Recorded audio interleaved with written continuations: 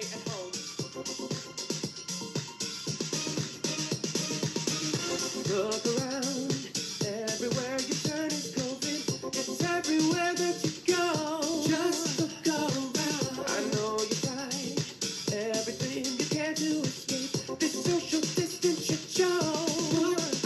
But you settle into the quarantine. Flatten the corona curve. Well, hello. I've got to get rid of this. I'm playing with Facebook's little fun things. There I am. I kept wanting to adjust my sunglasses. It's so weird. Anyway, happy Friday. It is week 8, day 5, which is overall day 40 of WFH, working from home pandemic style. Happy Poets Day. I always think that stands for piss on everything. Tomorrow's Saturday. For the Brits or the Australians, I recently learned it stands for piss off early. Tomorrow's Saturday, but piss off, piss on, you know, whatever. Wax on, wax off. Tomorrow's Saturday. But since I'm always making the bad little joke about, and I'm always entertained by it. I could hide my own Easter eggs and be entertained. But since I'm always talking about Poets Day, I thought that why not have some poetry on Poets Day? So today I am going to regale you with some of my favorites. And wouldn't you know that the two that I can actually remember, they're both very short. They're by the same poet, and they're about insects. They are both by Ogden Nash. And the first one is, God in his wisdom made the fly and then forgot to tell us why. Please hold the applause. The other one is about termites. And this one is also by Ogden Nash. Some primal termite knocked on wood and tasted it and found it good. And that is the reason why, and that is why your cousin May fell through the parlor floor today. God, I can't even get the lyrics or the sound of the words of the short ones right.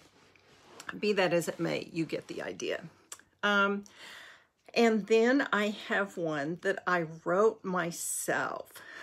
I know. Be afraid, be very afraid. So this one I wrote in 1995, and it's called Ode to Amazon. And I might remind you that in 1995, Amazon was still just an online bookstore. It sold books. Nothing but books.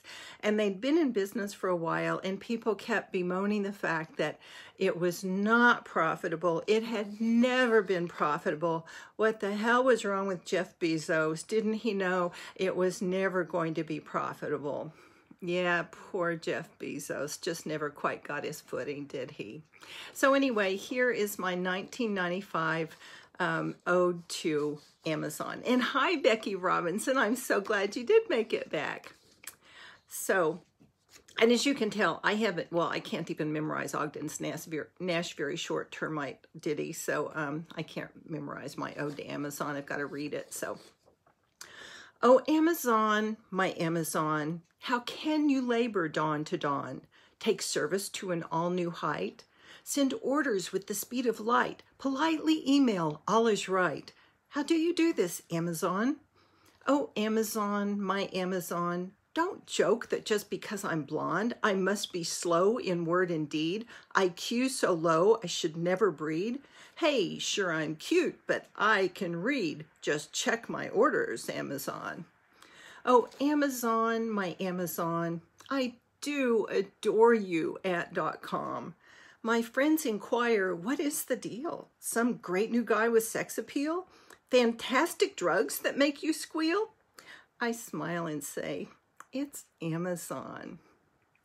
Oh, Amazon, my Amazon, it's not a drug that I am on. I'm high on all the books I see, selections you picked just for me.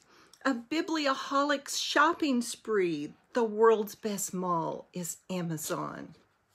Oh, Amazon, my Amazon, to others' books I am not drawn. A barn for nobles? I think not. By books the same place horses trot? Forsake you for creeps time forgot? Not on your life, friend Amazon.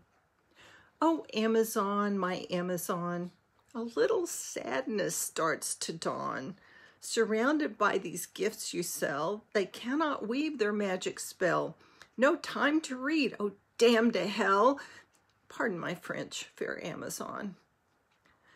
Oh, Amazon, my Amazon, I've now advanced to pale and wan. I wear depression like a dress. Today with mail to this address, my statement came from American Express. Alone till Friday, Amazon? Oh, Amazon, my Amazon, I see it's cash that forms our bond. It's turned me to a common debtor. How will I ever break this fetter to make me feel a little better? Boot up and surf at Amazon. The end. Aren't you glad? And keep in mind, that was 25 years ago. So I guess the sequel to that would be Ode to a 25-Year Addiction. And another favorite that's a little, that's not rhymey, and the last two, I promise, are not rhymey and have a little more substance. So, Fire and Ice by America's poet Robert Frost. Some say the world will end in fire, some say in ice. From what I've tasted of desire, I hold with those who favor fire. But if it had to perish twice, I think I know enough of hate to say that for destruction ice is also great and would suffice. I guess it is a little rhymey. It's just not, it's not sing-songy. And for our final selection today, I just love this one so much. I just think it's so fun. And it's for us old broads, or that's how I like to think of it. Maybe you young broads and younger and older gentlemen will enjoy it too. But anyway, it's called One Reason I Like Opera, and it's by Marge Percy from Colors Passing Through Us. In movies, you can tell the heroine because she is blonder and thinner than her sidekick. The villainess is darkest. If a woman is fat, she is a joke and will probably die. In movies, the blondest are the best, and in bleaching lies not only purity, but victory. If two people are both extra pretty, they will end up in that final clinch. Only the flawless in face and body win. That is why I treat movies as less interesting than comic books. The camera is stupid, it sucks surfaces. Let's go to the opera instead. The heroine is 50 and weighs as much as a 65 Chevy with fins. She could crack your jaw in her fist. She can hit high C lying down. The tenor the women scream for wolfs down an 8-course meal daily. He resembles a bull on hind legs. His thighs are the size of beer kegs. His chest is a redwood with hair. Their voices twine, golden serpents. Their voices rise like the best fireworks and hang, then drift slowly down, descending in brilliant and still fiery sparks. The hippopotamus baritone, the villain, has a voice that could give you an orgasm right in your seat. His voice smokes with passion. He is hot as lava. He erupts nightly. The contralto is, however, svelte. She is supposed to be the soprano's mother, but is 10 years younger, beautiful and black. Nobody cares. She sings you into her womb where you rock. What you see is work like digging a ditch, hard physical labor. What you hear is magic, as tricky as knife throwing, what you see is strength like any great athlete's. What you hear is still rendered precisely as the best Swiss watchmaker. The body is resonance. The body is the cello case. The body just is. The voice, loud as hunger, remagnetizes your bones. And that is one reason I like Opera by Marge Percy. I'm not particularly an opera fan, but I do love that poem. So that is the poetry for Poets Day. I hope you have a fantastic weekend. I hope to see you on Monday. Thank you so much for being here. And here's to the end of a great week. Netflix, Hulu, HBO, Bachelor and Game of Thrones, Conan, Ellen, QVC. Eat the cover of a magazine, churn, butter, needlepoint. Pick your nose and smoke a joint. Wrap your head up like a nun. Pornhub, masturbation.